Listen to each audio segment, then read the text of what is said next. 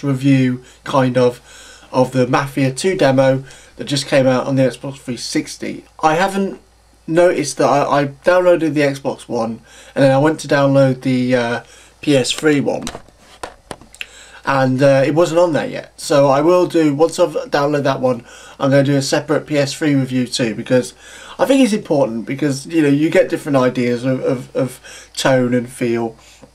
And also I think the controllers are always the main reason to try both demos, because where they lay out the controls, usually it's the same, but in general it's basically the same, but it does help a lot to know how each one plays. So I will do a PS3 review once I've checked that it's on there. I've checked a couple of times yesterday, but I will check again today.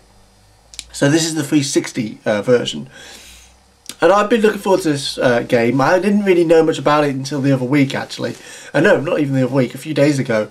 But I thought it looked absolutely fantastic. The kind of the visual style, it seemed to have a lot going on. It seemed bustling and busy. All the characters and the background, details. And I really like the setting of, the 19... I believe it's the 1940s and 50s. I don't think it's early as the Godfather movies. I think the Godfather movies were the 30s, I might be wrong.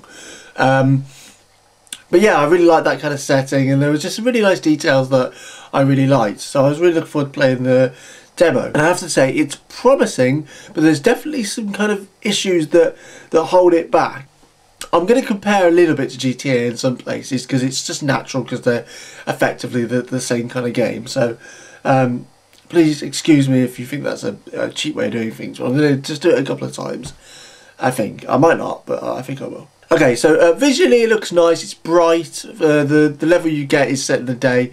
It's bright and it is bustling, and there's things going on, as I say. People repairing their cars, people selling newspapers.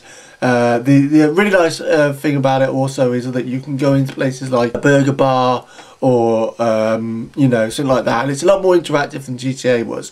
You can actually get a drink and you see him drink it like that, or you get a burger and he eats it.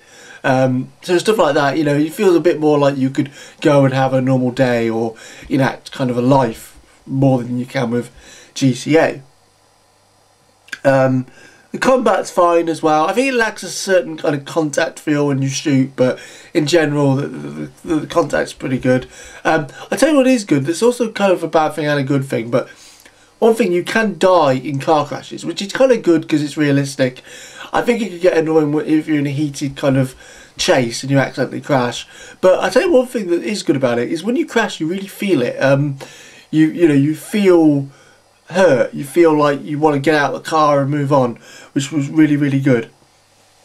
What else was quite good about it? The mission was quite good, just the usual kind of GTA style shoot 'em up mission. It was pretty good. Voice acting seemed fine in general. Some of the bad things, as I say, the crashing wasn't particularly good. What else was not very good? Oh yeah, like if you were running and you wanted to jump over something, like jump over a certain area, it wouldn't let you jump very far. You couldn't jump a massive amount, which is a bit annoying, because in the heat of the thing, even if you die, it's quite good just to jump. Like on GTA, you could jump over something and get out of like a battle, a fight.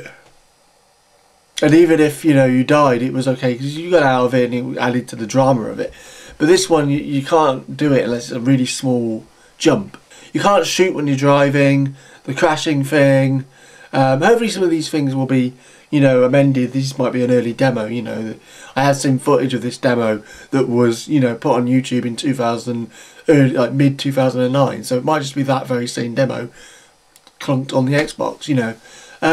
Some of the animations and the general feel of it seemed a bit clunky and a bit kind of big and kind of lofty and just kind of sluggish almost a little bit.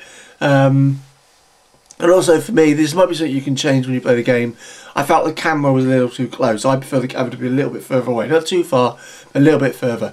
I hope both of you can change that. So you might be able to, yeah, actually. You might be able to press the back button. I didn't try that. That's a good point.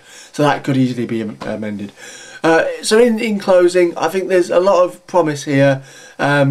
Mainly, I think the promise comes from their kind of creating a real world and a world that feels alive. I think they've done really well at that.